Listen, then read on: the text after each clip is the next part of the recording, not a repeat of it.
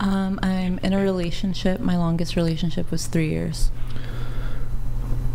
Is that your current relationship? No, I actually met this guy through Tinder, who I'm currently dating. How long you guys been together? We've been together for about 2 months, and we actually met each other originally in high school. The 3-year relationship, who ended it? So it was both of us. We were both abusing substances, and it was a really toxic relationship. We ended up reconnecting, and I got pregnant, and I had a son. You have a kid? Yeah, he's 2. You have a son with the 3-year relationship guy? Mm-hmm. Okay. All right. And how old's your son? He's 2. Got it. Okay. And so it was a mutual split because of the substance abuse? Yeah, it got so toxic we couldn't be around each other. Okay. All right. So totally mutual. Yeah, it was. I would say that I've never been in love. The current relationship I'm in is the healthiest, but I think the rest was just trauma bonds. Okay. You said you introduced your baby daddy to a chick while I was seeking out a threesome, and they wound up getting together. We were all substance abusers, not saying that to shame her or anyone, but it opened the door for these situations to occur. Wait, whoa. Wait, what? What happened? What? Yeah, I need to hear that again, too. So my baby daddy was a drug dealer in town. He used to sell cocaine. I used to ride with him in the car, and we stopped at a 7-Eleven. I walked in, and I saw this girl who I thought was really attractive.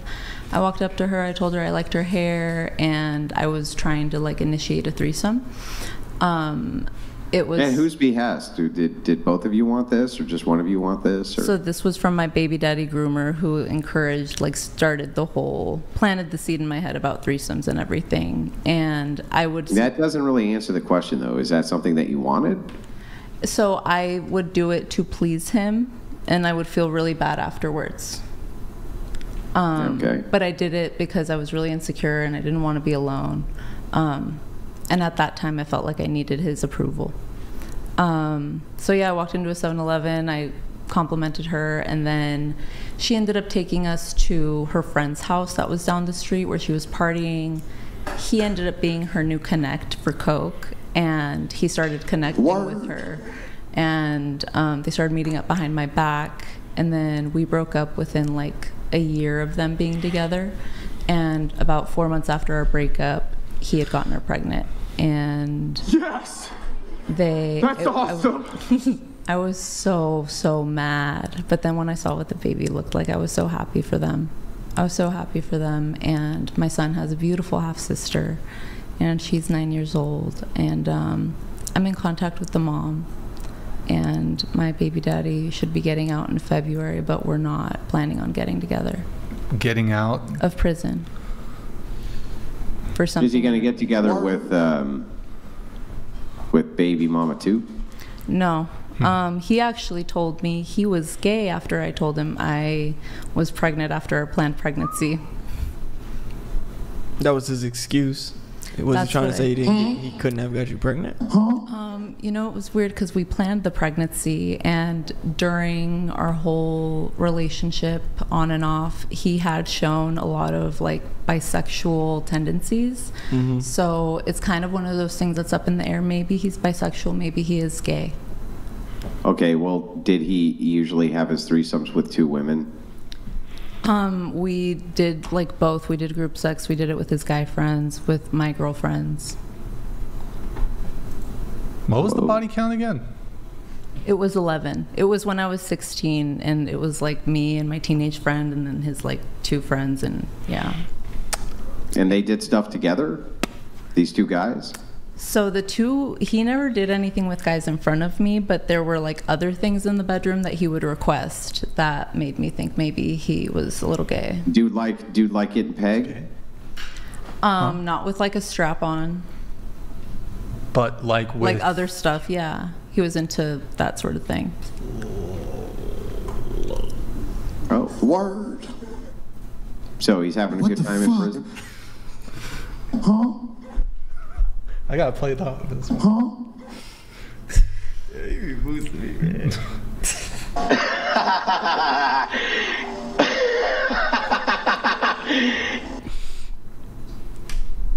I got a dude I can introduce him to named Wes.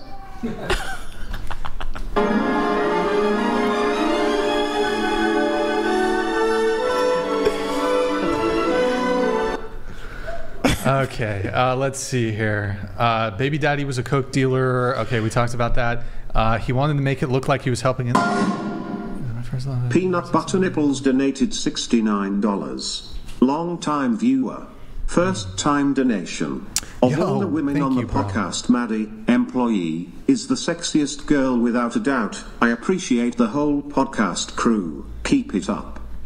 Peanut Butter Nipples. Thank you, Peanut Butter Nipples. That was very kind of you. Kitty? Or Kitty Loves Kush is my Instagram. Yeah. What's your actual name though? Gabby. Okay. Yeah. Do you prefer Kitty or Gabby? No, Gabby. Okay. Were you just reading the Instagram?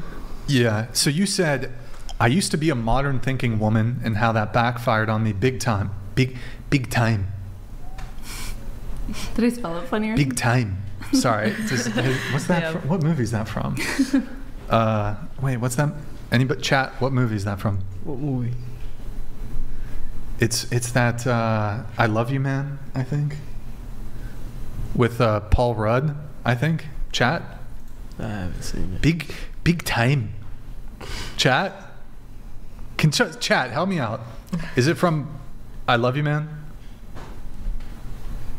Hello? Big time. Okay, sorry, I'm being so cringe. Okay, my bad.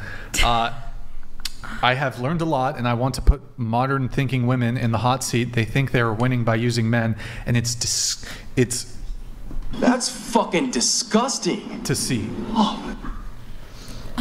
So I feel like the reason I've struggled a lot with, this is related to that, with like friendships with women is because I've vocalized like, they'll tell me that they're setting up dates so they can get free dinners. And I'm like, okay, you're always complaining to me afterwards about how like you're lonely and about how you can never settle down with a man. And then when I call them out about their behavior and how they're acting, they get really upset with me. Wait, what was the question? But yeah, basically, I don't like it, and I end up having disagreements with women. And, all right. Yeah. And you said, So you think all modern women like use men just like that, like straight up? I didn't say that. Well, you specifically said to put the modern women in the hot seat. Yes, right? if there were any who were open to it and saying like, oh yeah, I'm so happy, because that's what would happen. I would make friends with these girls, and they're like, oh, I'm so happy living my life, and then they're calling me complaining about the decisions that they're making. Like, oh my God, I ended up going to his house at 2 a.m. I was like, girl, we talked about that. And that's we were on the phone, modern and you woman said to you were going to tell him no. Yeah, but like but I'm just misunderstanding. She's a slut and she knows it. Yeah, like it's not necessarily like the modern woman. I don't see like the traditional correlation. Women don't do that. Yeah, but it's like it's not just traditional and modern, because like not all modern women would do that. That's what I'm looking at, though. So okay, so you're specifically looking like in the promiscuous. He said it. I want to put modern women in the hot seat. Yeah, but like that's what I'm talking about too, because that's what you wrote. I don't understand what your question is. Can you clarify? Do you believe all modern women are like that, because you put specifically the modern? I don't know all modern women. I literally just said the women that I've dealt with who are modern thinking, who get mad. So it's just in your experience, the ones, because that's all I can speak for you. Okay.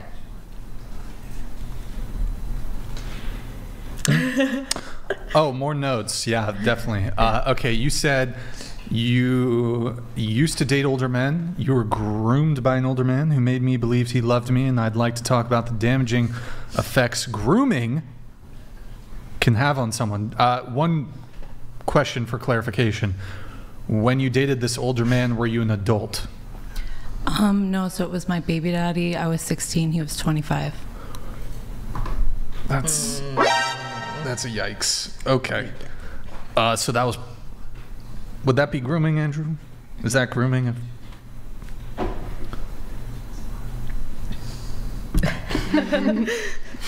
He does not care. Andrew, is that Rachel? Andrew, tell Rachel to sit down. Is that Rachel you're talking to, Andrew? Can we have her on the we can't hear you. Yeah, that's Rachel I'm talking to. Get Oh, you her. guys want Rachel on? Yes, little yes. cameo. I like her. Quick cameo. Quick cameo. They want the cameo. Quick cameo. She can do like, maybe just walk by or They something. just want you to pop on for a minute. Just like pop her head into I the want to see the frame. They cookie. just want you to pop Just on. do a little wave. Show the pile of cookies, by the way. Sponsor. Show the cookies. I tried to get Madison to get a cookie, but from Costco, but they were all out. All right. Oh, okay. We get a little Rachel. Okay. The picture in the back scared me. Oh, okay. She says no. She said that there's nobody on the panel who's worth debating. Oh. Tell Rachel I say hello. Oh, Q says hi. Financially recover from this. Oh, she says hi, Q. She says you're great. Thank you, Rachel. She's great as well. Yeah, he says thank you. Tell Rachel we love her cookies and we want it on the show next time. You can't have my wife's cookies. Yeah, it's only for Way above your pay grade. Damn There it. have been many who have come before you who have made endless demands, have been offered a fortune for these cookies. They will never be anybody's cookies but mine. All right, and we have, I guess, more notes. You said you had a Pornhub at one point, and I realized I didn't want to upload anymore because I felt empty. I tried going on sugar dating websites, and it was a mess. My self-esteem was low, and I didn't know how to go about asking money from men. I have plenty of online dating stories from over 12 years of using dating apps. I learned a lot about men and women through dating apps. So you had a Pornhub account, so like you used to do porn, or? Like I had it when the whole like OnlyFans craze came out, like in 2020. I got really interested in it, and I started just thinking, like, oh, this is how people are making their money. And I was not sober. I was like totally in a really bad state of mind. I don't think anybody should be doing OnlyFans. And then what kind of content were you making? BG? Yeah, so it was with my boyfriend, and we made a couple of videos, and then I did like 2 solo videos, and I saw he wasn't into it, and I was like, okay, this is clearly not something he's into. I don't want to force him into like doing it with me. Okay. And you said the sugar dating website, so Seeking? Yeah. Were you on that one? Do we still have that pulled up, Austin? The what's your price one? I signed up there one time. Yeah. Have any of you been on that? Emma? No.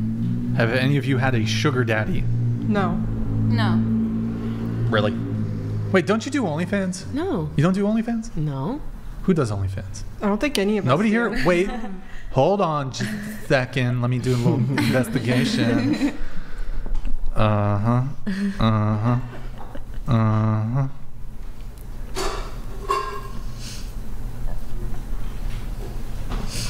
Oh, you don't do OnlyFans. My bad. For some reason. Oh, it's because you have a Hoobie. I don't know why. Yeah, I saw the Hoobie. I was like, does she have a... Okay. Okay, let's this website, we're not sponsored, guys. Just some girl a couple shows ago mentioned it. I'd not heard about it somehow. And apparently these girls, you can go on the website and essentially you get paid to go on a date. It's not like sex, or it's not like, but the guys just pay for you to go on a date with them. Kind of pathetic for the dudes. Sugar daddy? No. Okay, who here sent a foot pic? Okay, you sent it for money, right? Of course. How much did you charge? Like 50 to 100. Okay, all right. That's the going rate for the feet pics, I guess. Q, you ever sent a foot pic? No. No? Never? Not once? Okay. I don't think women like feet. Okay, all right. Let's see here. I had a few men who wanted to be my sugar daddies and like offered me a bunch of stuff, but it's like it felt too transactional, and like I had to do something in exchange, and that just does not feel right to be pressured into something for exchange for something else. Okay. Let's see. back to your notes, for a very long time, you said you had an attraction and attachment to older men. But after online dating for over a decade, I realized a lot of them had a lot of psychological problems. A lot of men on those sites were living double lives, were very controlling. Not to say that every man who's dating online is like that. I also came across many good men while on my search, but I wasn't interested because my mind was not in the right place. You said, I'm so tired of hearing that men are trash and men ain't shit. We need men. Men need to be loved and cherished too. Also, say no to situationships. Going around the table on this, do we need men? Do we need men? Do we need men? Yeah, why not? Why not? It's very non-committal, but okay. Do we need men? Absolutely. I feel like we can't let you get a pass on this. Savannah, do we need men? Yes, we do. Okay. You said your stance on dating is to only date with intention. I don't waste my time with somebody who does not match my future, which means I'm looking at their character. What type of relationships does this man value? Is he close with his family? What does he do with his time? Yeah. No, okay. All right. You said you found a good match through Tinder after many people told me they met their husband or wife on Tinder. I gave it a shot. I ended up matching with someone who I went to high school with. You guys were very compatible. You guys were looking for something stable, managed to find that through online dating. Let's see. How many dates did you go on from Tinder? It was just him. He was my first Tinder date. Oh, and then, okay. And now you guys are together, right? Yeah. You said you had a drastic weight loss. You were 50 pounds heavier than you are now. You can share how loss has helped me? Like how the weight loss the weight loss. I was like, somebody died? And how I was never happy when I was fat. I don't think body positivity is the answer in today's society. I do think we should encourage each other to lose weight and find other healthy coping skills. I feel like nobody wants to talk about food being an addiction, but they're so quick to call out a pothead, crackhead, and alcoholic. Is this directed at me? What the fuck? No, Damn, I just feel like a bunch of girls with like the whole, like when I was growing up, it was not okay to show your stomach. It was not okay to show your midriff if you were fat. And then like, I don't know what's going on nowadays. Now, is it okay? No. To some people, and like I'm not saying, oh, I'm shaming you, but like, dude, I'm going to look at your stomach. Wait, just like with is it okay to people, you? You're gonna look Is at it okay to people. you? What do you mean? I mean, do you think it's okay for women to walk around like these? I think that you're kind of alluding to the bovines who walk around and have the short crop shirts and look like they're about to begin grazing in the field. Do you think that that's okay? That these kind of heavy set bovines are able to do this? No, I don't think they should be doing it. I don't think it's like body positivity. I think that food can be an addiction. And what's wrong, like if you're concerned with your friend who's like overweight, with having a conversation with them instead of just like cheering them on, like, oh yeah, let's go eat, girl. Like what's wrong with bringing up that conversation? You know, one of the kind of maybe for a little bit of a back and forth, you know that men body shame each other constantly. Yeah. In fact, it's perhaps the number one insult I've heard from one man to another in my life. Even if they're very good natured with each other, like each other quite a bit, right? It's very common, for instance, inside of male groups to say, hey, shut up, fat boy, shut up, right? I've heard this more times than I can count. I'm not sure that dynamic really exists anymore in modernity with women. It seems like that's considered inappropriate or taboo or something like this, or at least something that a friend wouldn't say to you. Whereas with men, it's all but common. I mean, all but common. Am I wrong there, Q? Nah, we bond over it. We insult each other. We make fun of each other. It's like who has the best roast, yeah, right? Exactly. We have roast sessions with one another. You do it with a woman and it's damn near World War III. It's true. So I don't really see a problem with what you're saying. In fact, a creator who got in a lot of trouble for saying something similar, Pearl Davis, constantly brings this point up that men ridicule each other nonstop when it comes to appropriate clothing and how they should or shouldn't look while they're out in public and this and that. And women just really don't seem to police each other